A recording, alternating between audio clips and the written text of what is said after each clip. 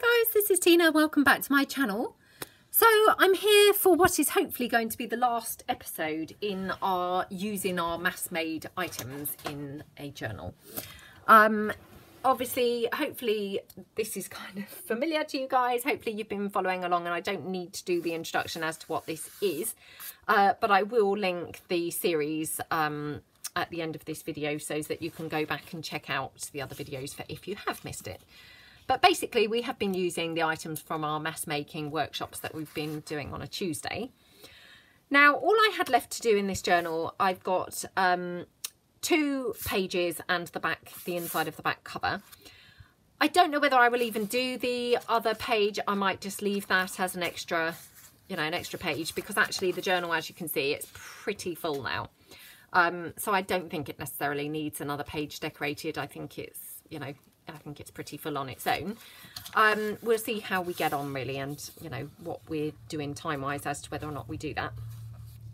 So I didn't really know what to do for the inside of the back cover, but I thought I would share my idea with you really. So what I did was, obviously on the inside of the front cover, I tried to marry it up with what I had done on the facing page, and I had used this scrapbooking paper in this beautiful green colour to do that. Now normally I quite like to have the inside of each of the front and the back in the same or similar papers. Not always, that's not a rule or anything, but quite often I like that. So I have covered obviously the inside of the back cover in the same paper. Now unfortunately I only had 1 sheet of this paper left. So obviously by the time I'd done the inside of the front cover, I didn't have enough to do the inside of the back, if you see what I mean. Hence I'm left with this gap here. So what I have decided to do, and I thought, hopefully you might find this a useful tip as well for if you have a similar thing happen, is with this skinny strip that I have got left, I'm going to make a little pocket here on the edge. So that will be my decoration for that page, and also my pocket piece for that page. So all I'm going to do is literally glue that down in place along that page. So I would just place my glue there, and I'll just glue up to where I kind of roughly think that might finish, because as you can see, obviously I've got a bit here, so I don't want it going right on. I want to be able to trim that off at the edge of the page. So that makes sense. Hopefully that makes sense to you guys.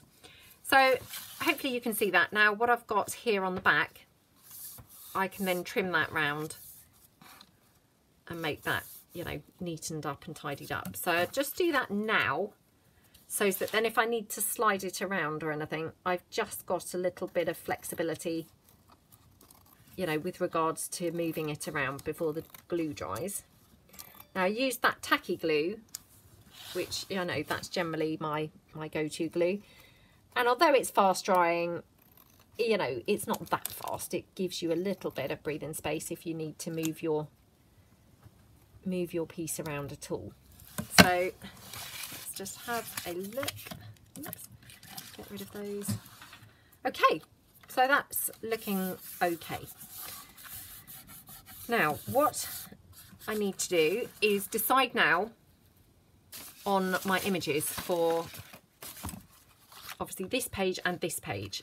Now I hope this isn't creating a really large shadow. Let me just have a look, because actually this is the same day that I did the last episode, but obviously I didn't want to give you guys a kind of 2-hour episode or anything, so I thought I'd best break it into 2 videos.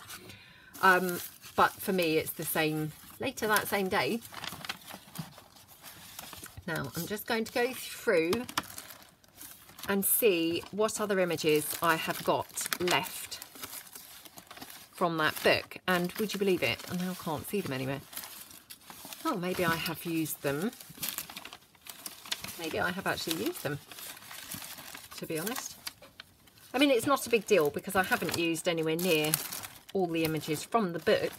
So I can just bring the book back in and find some more images in the book. So let me just double check Oh, that's really strange, isn't it? Right, okay, let me pull the book back in. And we'll just have a look through, only because these images that I've got here, there's nothing particularly green other than this with the silkworm, which I'm not that keen on. I don't think the others are necessarily really pulling me, you know, to use with that green. So what I'm going to do, I'm just going to tear that one down a bit. I'm going to pop these back into the book so that I've got them for another project. And then I'm just going to go back through. Oh, don't you love that page? And just see what images I've got that might be really nice with that green paper. Just flicking through. Oh, can you see that? That Shetland pony, isn't that gorgeous? And this sheepdog, beautiful. So I might have to go with that sheepdog because that's so cute.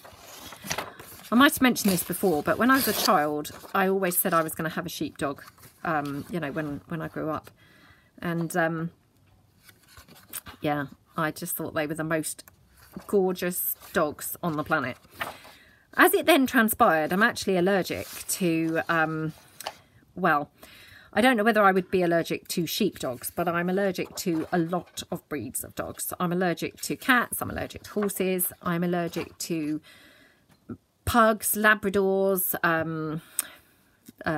what else? Sausage dogs, all those kinds of things. I might not be allergic to a sheepdog because that's not got that type of hair, so I might be okay with that. But what is quite sad is that actually my husband and my eldest son is also allergic to all of those. And what's more annoying, I might have told you about this before, we're all allergic to different breeds of dogs. So the sad thing is, you know, we've never found a dog that all of us are okay with, you know, which is such a shame, because I obviously as a child really pictured my life with definitely at least a dog, you know, if not actually, you know, sort of a few pets maybe. But yeah, it wasn't really to be. So maybe this. Yeah, so kind of sad really, but I mean, I just it's more sad for the children, obviously. I mean, as an adult you kind of move past these things, don't you, and then see the benefits of not having pets and think, well, actually, thank goodness, it would just be something else to have to clear up after, and all of those kind of practical reasons why it's quite nice not having pets. But yeah, it's a shame for my daughter, and it's a shame for my middle son, because obviously they're not allergic and they both absolutely love dogs. Well, they love animals, you know, all animals, and it's a shame because obviously they can't actually have one. So, and I mean, loads of people have kind of said, oh, what about this dog, or what about that, or, but honestly, we have tried all sorts of different dogs. We spent a time looking for a dog, you know, trying to find one that we would all be okay with. And after about, you know, 10 weeks of looking, we sadly had to just give up because we actually couldn't find one at all. So yeah, it was a bit of a shame really. But I also had a rabbit once, and funnily enough, I was fine with the rabbit when it was a, you know, sort of baby, and then as it grew, I assume its coat changed, and I then became allergic to the rabbit as well. So yeah, obviously allergic to rabbits as well. But again, they've got that sort of similar hair to like a pug and a Labrador and those kinds of things. And weirdly, my husband, he's allergic to every single breed of dog that we've ever looked at, except, would you believe, the pug. That was the one that he was not allergic to at all, and that was the one that my son and I were really allergic to. So it was just very bizarre. So, you know, clearly obviously a dog was not meant to be in our plans, was it? So yeah, I've decided to look at it from a practical point of view and just think, well, you know what, it's not meant to be, it's not meant to be. And actually, talk about save you, yes, another job really, you know. But it's a shame because you know, things like this I just absolutely find gorgeous. Although I can't imagine how much hard work a sheepdog would be you know, if you took them for a walk or something in the wet weather, and then they're coming home with their coat absolutely drenched, shaking everywhere. Oh, what a nightmare. Would just be, oh, awful. Plus they must really eat a lot of food, which, you know, I guess that must be quite expensive, to be honest. Right, I'm having a look to see what I can find to decorate this page up with while I'm waffling. And I just spotted here beside me this green ribbon. It was just on the floor. And I just thought, actually, I wonder if I could do something with that, like a little tie around here, because isn't that a perfect match to this paper? I mean, I really love green, and this is just such a, ooh, yummy, yummy colour green, isn't it? So if I just cut that there, I'll just move that to one side. Okay, I'll just kind of try and hold that down a little bit. Probably not the greatest idea to hold it down with my scissors, to be fair, because I'm obviously going to be using those in a minute, so I'll do it with that paint instead. Right, so we've got this gorgeous little sheepdog, which, oh, so cute. Now, what other things can we pop on here? Now, this page is obviously quite a big space and a big page to fill. So we've got quite a bit of, you know, flexibility and things with that. So I'm just going to bring my ruffles in, my ready-made ruffles, because I'm pretty sure that I must have, you know, some really nice ruffles that I could use there. I've got some more of that one. That's a bit drab. I don't think I've got any big ones in this fabric, which is really annoying. I've only got tiny handmade ones, you know, hand stitched ones, I think. Let me just check in my ruffle jar. Hold on.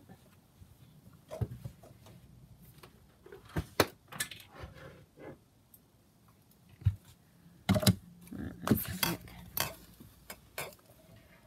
No, I don't think I have. And this is why, you know, as crafters, we can just never have enough stuff. Because no matter how much stuff you've got, you're always going to want the one thing that you haven't got. So, I mean, that's not really quite right, is it? No. Oh, that's such a shame. Let me just bring this one in. I've got a few more stitch ruffles here. Finally got some pink plain fabric, hot pink. The amount of times that I had made things and said, oh, I must get some hot pink plain fabric. Finally got some. So I've made a couple of ruffles. And weirdly, since I've made them, I haven't needed it at all. The only reason I pulled this black out is because obviously he's got the black. So I just wondered whether that might have been good. But no, I don't think that's quite the thing either. Let me put these out the way. Put them back again. Okay. Now obviously I've got the rest of the white, which, you know, there's not that much left of that either, that we used on the inside of the front cover. Could go with that. What else have I got here? I've got some ivory. That's not quite right.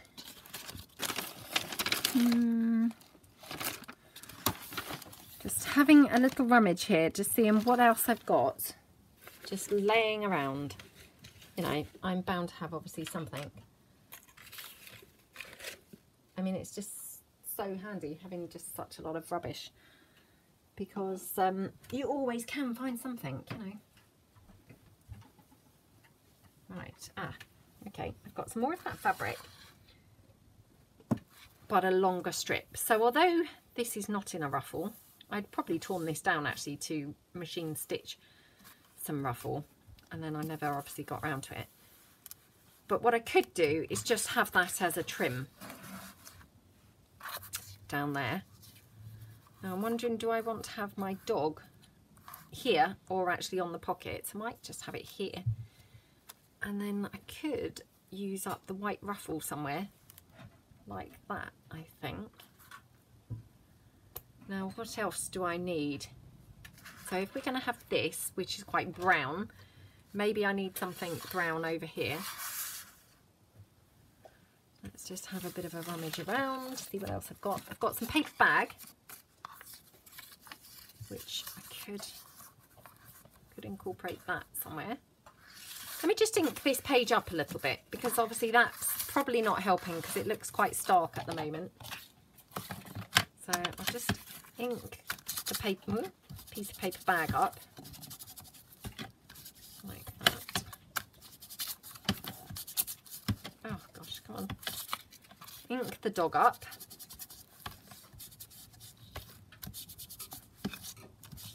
Like that.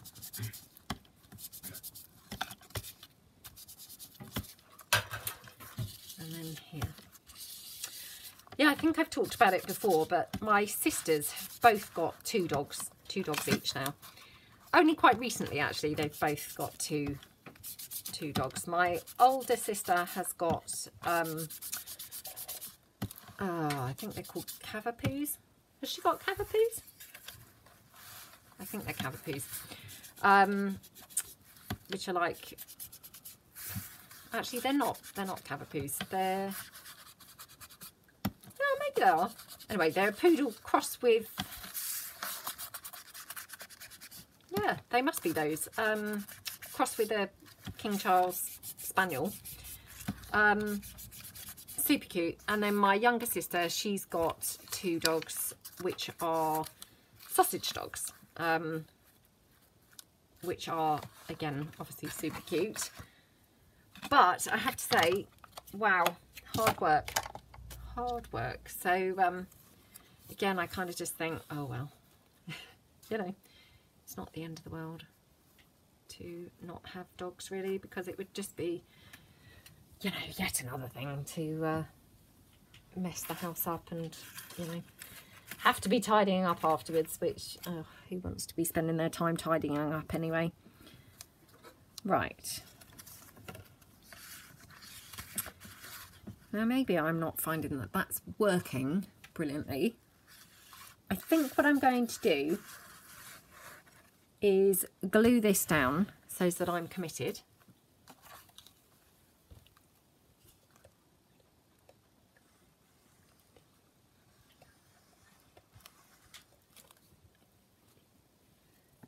My daughter's just telling me to tell you guys that she would love a dog. I did tell them. I told them just now.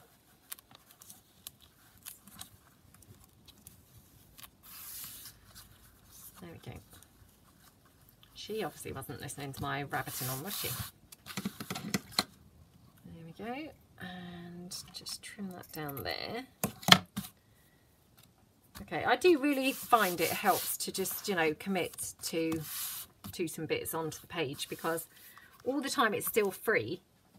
There's so much room for then chopping and changing my mind. So once the pieces are stuck on, it's, you know, quite good, I think.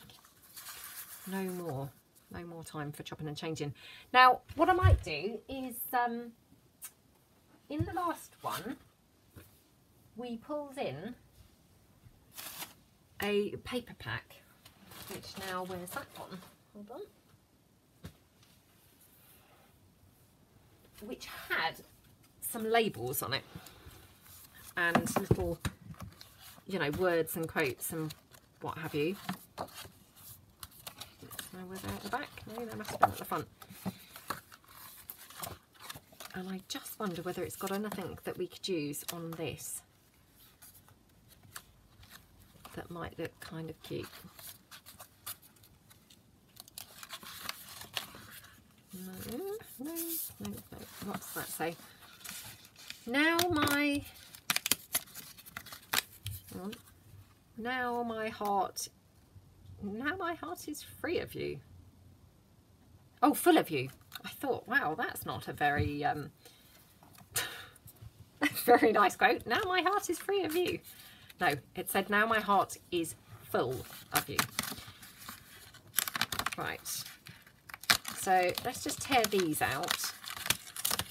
I mean, it's great as well to kind of just use up some of these bits that otherwise I'm not really using up. So, okay. Don't know whether I will use these, but I just thought I'd pull them in and have a look. So tear that down and tear that down. Okay, so just wondered whether we could have the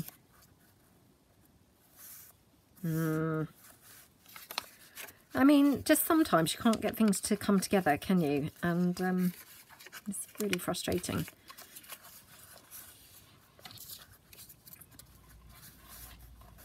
Just felt a bit like I needed something else brightening the page up. So I'm going to do the same as I did with that other one and tear this down slightly.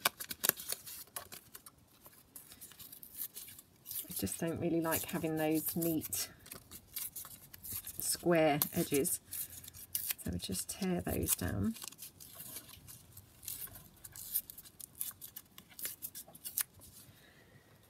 Okay. And then I might just ink this up, because then I'm sure that would look a lot better as well.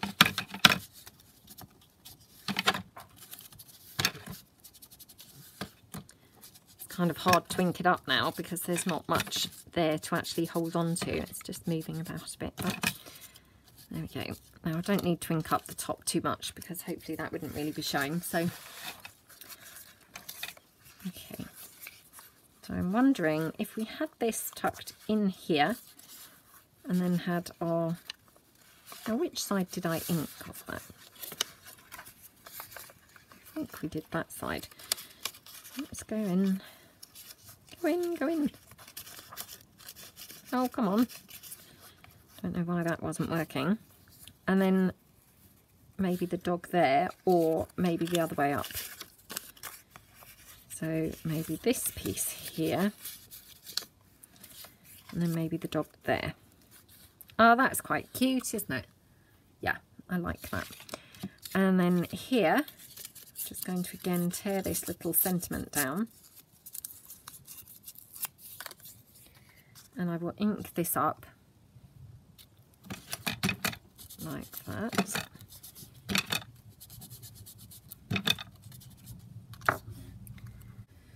Okay, so I'm just going to glue that sentiment on there, like that.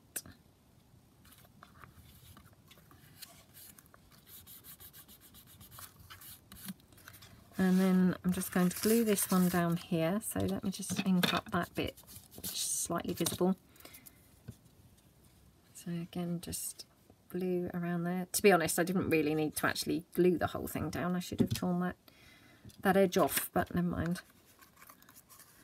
Sometimes things are too simple and just don't really occur to you. Well, they don't occur to me. They maybe do occur to other people, but they don't occur to me always. So, right, let's ink that around. I don't know which way we were having it, but I think we'll have to have it that way because I liked the roundy top. So I'll just glue that down like that. So again, just going into there a bit and like that. Okay. My card, and then where's my doggy gone? Gonna have the doggy there. He looks so cute, doesn't he? Right, okay. So pop him there like that. Okay, gorgeous, really cute. Now I'm sure that I have got a couple of ready-made little bows in that green that I'm going to use on the other side, so we could pop one of those on for continuity. And I'm just going to have a look and see what word I have here that I could use. Oh, let's have wonderful, perhaps. Wonderful. Got love. Let's do wonderful. Oh, he's so cute. So again, I'll just pop those away. Obviously that's all inked up already because we did, you know, we made them like that. So I can just glue that one down like that as it is. And then just mop that up with my dried wipe. Okay, I'm just going to go down this a little bit more because it doesn't really look very inked up at the moment. So, and it doesn't have to be really grungy or anything, but just a little bit more. That's it. And then do we want this white ruffle down the edge? Yes, I think we do. Yeah, I think we do. Otherwise it just looks a little bit too green. So it just needs kind of something breaking it up. Now I'm just going to glue this fabric down here because it wasn't glued to the edge, and as I want to stick the ruffle sort of over the top of it, I need it to be, you know, glued down properly right to the edge. So there we go. Okay, take that. There we go. I mean, actually it's not really on the top of it, but it is a bit, it's kind of half on and half off really. So, and I'm just going to make sure it's glued properly at the end because that's where it's been snipped. So that's where obviously it would have a weak spot, as in, you know, the stitching would be likely to come undone. Okay, super, super, super cute. So now the only thing that I have left to do is this page here, because I will probably now leave the other page as a, you know, a plain page. Now, do we want to have something here, again, tying the colours in, because then that just, you know, just helps with the, you know, the continuity between it. So I'm going to move this ribbon off because that's just in the way at the moment.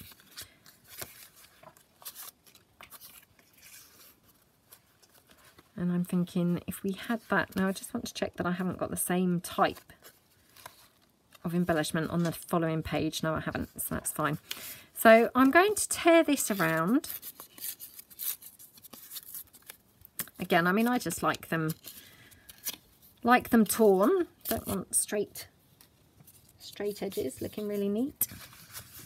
I just find that throws me a bit, but, and I'm going to have that there. So I'm just going to again tear this a bit because that's the straight edge where it's been in the book, like that. Pop that there, and that's going to come down there. So it's quite nice. You can still see the dog fine. So I'll just glue that down on here.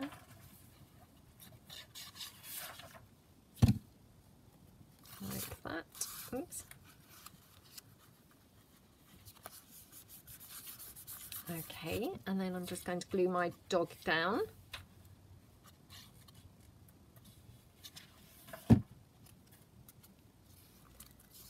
Okay, do I need to move that? No, it won't move now. It's already stuck. Okay. Now, you could have something like a little stopper here. Obviously, I'm not going to because it's going to obviously, you know, be over my dog's face there. So I'm not going to do that, hence the ribbon here. Now, I'm still not 100% whether I like the ribbon or not. So actually, before I do that, I'm going to ink this piece all up. Oops. Like that.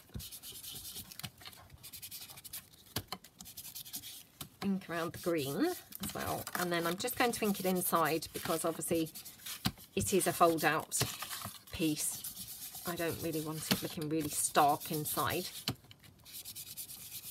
There we go, and then onto here. So obviously in the comments of the mass making workshops, you know, people have said about doing repeats, and I mean, I know that sounds incredibly boring, but obviously, as we talked about, you know, a lot of my pieces are, I'm not saying running low, they're not running low, because they're still more than what I had to begin with, but they will be running low. So how do you guys feel about doing repeats? You know, I don't mind the thought of that, and actually lots of people have been so kind and said that they now view Tuesdays as their mass making day. Which is so lovely to hear. And yeah, I mean, that's a bit how I view it. So let me know below what you think to if we do some repeats, because I don't want to obviously completely bore people, but equally, you know, there's only, or there will eventually come a time where it will be a limit to, you know, what we can do without doing repeats, I guess, or the workshops would stop. Plus, obviously, once we've used quite a few of a certain embellishment type, you know, we may need to do some repeats because we won't have any of them left in our box or whatever we're storing our mass made items in. So let me know what you think to that. Okay. Oops.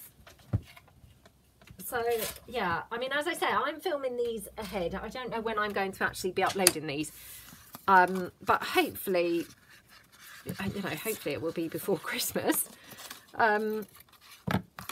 So it might be that we'll go until January and then we'll have to do some repeats.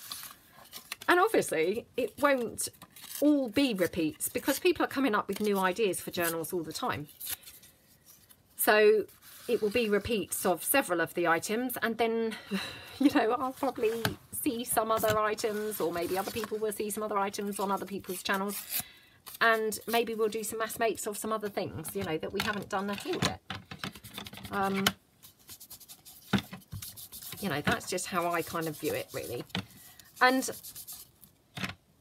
you know, I might just continue with my mass making, and then I'll just switch the camera on and you can sort of dip in and out, or yeah, we'll kind of see how it is, really. But, you know, I would love it if obviously you would, you know, continue to join me, because I think it's been really good fun. And I mean, I know I've said before, I didn't really like the mass making concept initially, and I really struggled to make more than one of the same type of item. I found it just so completely boring.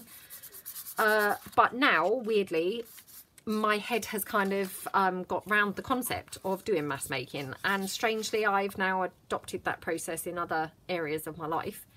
Not other areas of my life, but other areas of my craft life.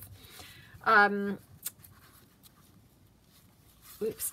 So I found them quite handy, and definitely making this journal using the mass made things has been awesome. So yeah, right, I might do that. Just before I do, I'm just going to have a look in my little box of bows, because I think I have got a bow in that same ribbon that I've obviously made previously. So I just want to see whether I have. Oh, no, I haven't. Because I just thought that would be kind of fun to tie it in, to have the same ribbon. Okay, so I'm going to have to probably tie one, but I don't know whether we definitely even want a ribbon or a bow. Right, let me just pop that to the side now. And again, I have been meaning to do a little video on how I make my bows. I've got a few different ways that I do them. So for this one, I'm just going to quickly do this, but we could do, you know, a whole video on the bow making, if you guys would like that. But I mean, I'm sure lots of you, you know, probably make lovely bows anyway. So there we go.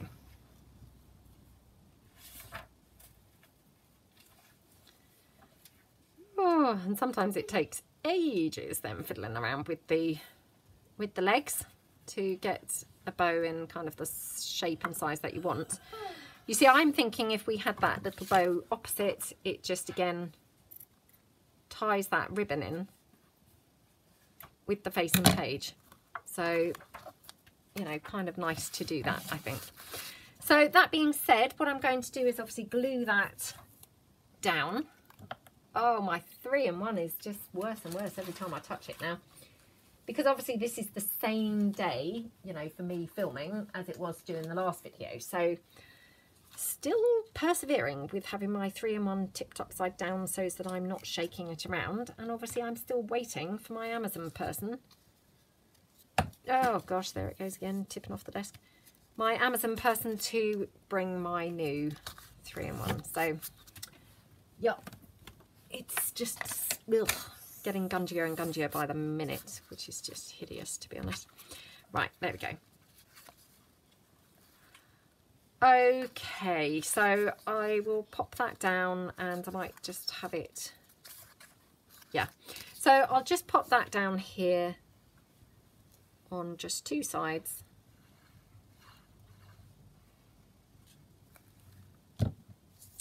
So that it can be a little tuck spot there.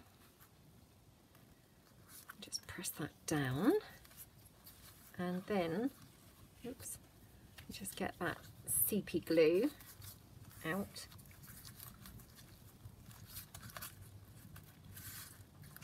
Okay, I'm just going to pop this bow. Oh gosh, my glue is like sticking on everything now. Right, I'm just going to pop that bow down here on my ruffle like that. Actually, I might just have it popped that way so it's not sort of in the way of the ruffle itself. There we go, that's cute. And it just ties the 2 bits in, which I just think is really nice. Now I just want to have something down there. Oh, there goes that glue again. Oh dear.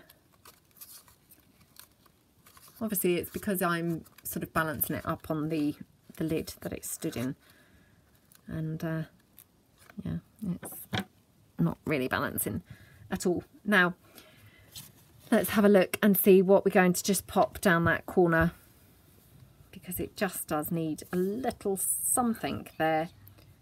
And then, oops, let's just have a look.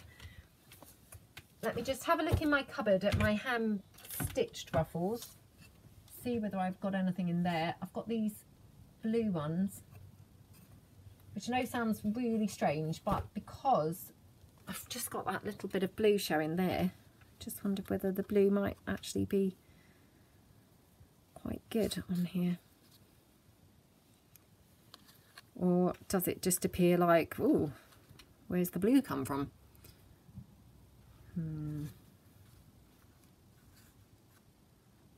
Well,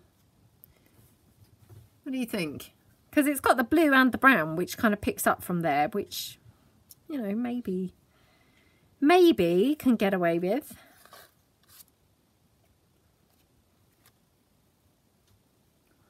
Oh, shall I be daring and go for that? Yeah, let's be daring. Let's be daring and go for that. So I'm just going to ink this up slightly. Now I don't want to go too mad, because obviously I don't want to pull my hand stitched stitches out.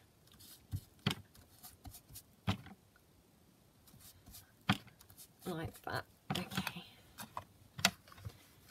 So I was going to pop it down here, but actually I think I'm going to pop it on to the piece itself, because that just seems to bring it in slightly better, whereas when it's down here it possibly seems a bit removed from the whole page, I think.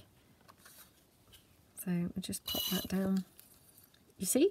Now that's because I'd picked it up off the floor and didn't put it facing down, and so now I've got to shake it and squeeze it and wait for it to run down. So that was why it's standing up like this in the first place, you know, upside down.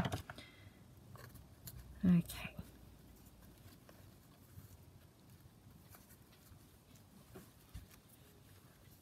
Really, really cute. Sorry about that. That was my daughter now rummaging around with her kitchen stuff, just lolloping all over it. Okay. Right.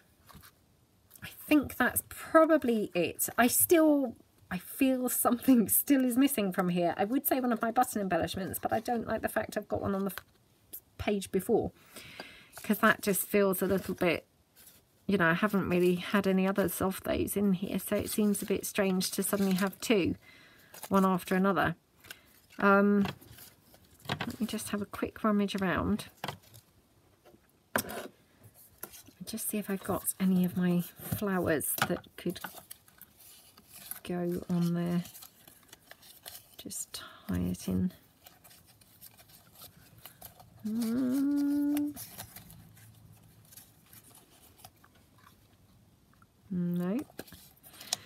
No. Right, let's just have a quick look. I mean, these maybe, they might be quite good. No.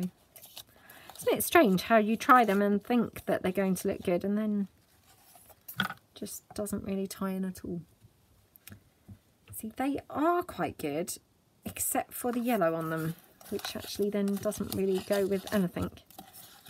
It just seems to be adding, you know, another colour altogether. Oh, what a shame. Okay, right, no, don't want to go for any of those. Let's just have a quick rummage, see if I have anything else. Oh, what's that? Got that little bit of ribbon that I mucked up using before. I quite like that. Now, do I have any of that left from that I haven't stapled and kind of made a hideous job of stapling it? No, I don't think I have. Well, I'm sure I have, but I now just can't see it. And no doubt I'm going to try and pick these staples out and things and stick it down. And then the second I've stuck it down, I will obviously come across the original ribbon without all the staple holes and whatnot in it. So let's just try and pull these staples out as best I can. Or actually, do you know what I'm going to do? I'm going to cut this here,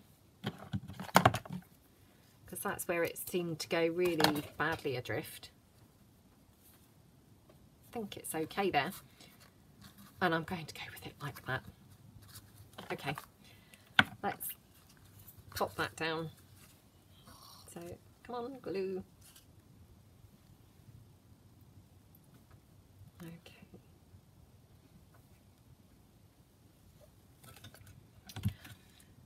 Okay, so hopefully by the next video my 3-in-1 will have arrived and I will no longer be having that whole gloopy glue thing going on. So hopefully that will all be good.